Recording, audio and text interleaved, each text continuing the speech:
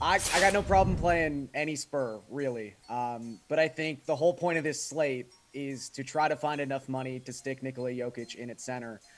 Hopefully beside DeJounte Murray, if you can muster it. And maybe the Spurs can help get you there. But, I mean, I think the only thing that was surprising about the Denver-Detroit game on Sunday was that Jokic didn't finish with a triple-double. He still got to 62 DraftKings points, but this is someone who across his last 4 games is averaging over 1.8 DraftKings points per minute.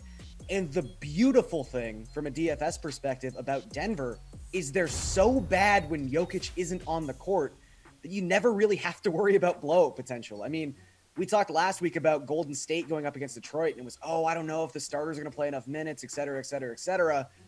Denver does not blow teams out because they are arguably the worst roster in the NBA when Jokic is not available. So I think we see another relatively close game like we saw on Sunday. And I think the only difference this time for Jokic is he probably does end up with a triple-double. So I'm going to find a way to get Jokic in the lineups.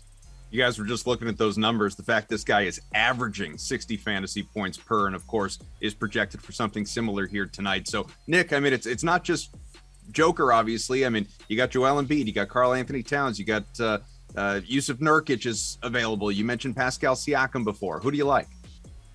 Yeah, I mean, Jokic versus Embiid is becoming a real debate night to night with how well Embiid is playing, but I still trust Jokic, even though you're paying up.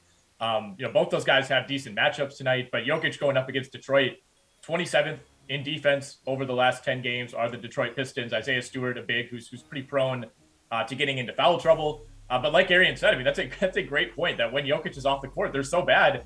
When's the last time you've really worried about Nikola Jokic not getting to 32, 33 minutes? It just doesn't happen. And it's kind of rare for a guy who has that kind of statistical upside to never really be in danger of a blowout. So it's a really good point. I will say I would not chance it tonight on Anthony Davis, who is expected to make his return. He's listed at $9,800. I don't know who is putting Anthony Davis into a lineup tonight and feeling really good about that at that price. If you want to save a little bit of money or maybe even, throw this guy in a utility spot and play Jokic or play Embiid, I'm going to go once again back to that Houston-San Antonio game and go Jakob Poeltl at 6,400. Again, Houston is the worst defense in the league. That's the case over the last 10 games as well. They really have no trustworthy big men outside of Christian Wood. I mean, Daniel Tice is essentially out of the rotation. Şengün only plays 12 to 14 minutes. And Christian Wood, obviously not a great defender. I mean, his impact comes on the offensive end. And Poeltl has 51, 39, 38, and 50 DraftKings points over his last 4 games. He's played almost 70 minutes in the last 2 games combined. That's not always the case for him. So I think a lot to like about Jakob Poeltl against that Houston Rockets front line.